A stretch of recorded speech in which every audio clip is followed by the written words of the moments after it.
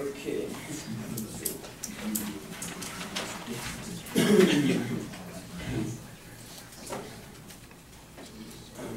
Okay, so returning to counter their arguments, let's see. Nicole stated the problems with our current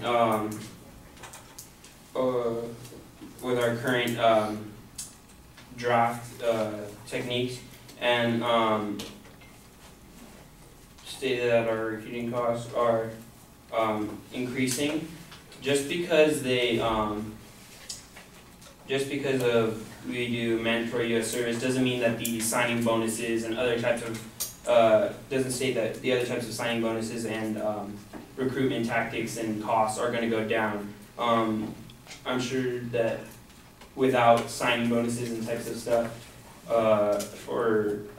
people would be quite objective to this idea if they were not receiving any extensive bonus pay just for being joined into the military.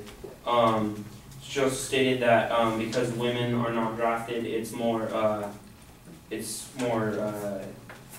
impractical.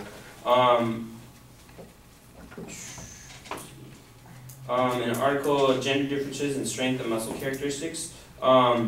They did a study, and out of the study, the women were approximately 52% and 68% as strong as the men in the upper and lower body categories, respectively. So men are, on average, stronger than the women physically because of their increased muscle mass.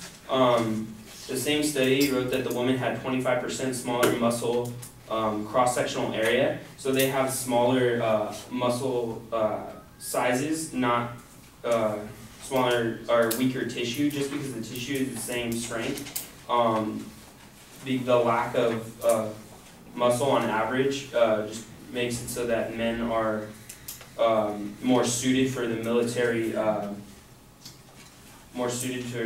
duty. Also, the crime rate. She talked about the decreasing crime relative to Oceanside. That still doesn't affect the fact, you can't relate the decrease in the crime essentially to the increase in population, and that increase isn't all necessarily military personnel. And let's see.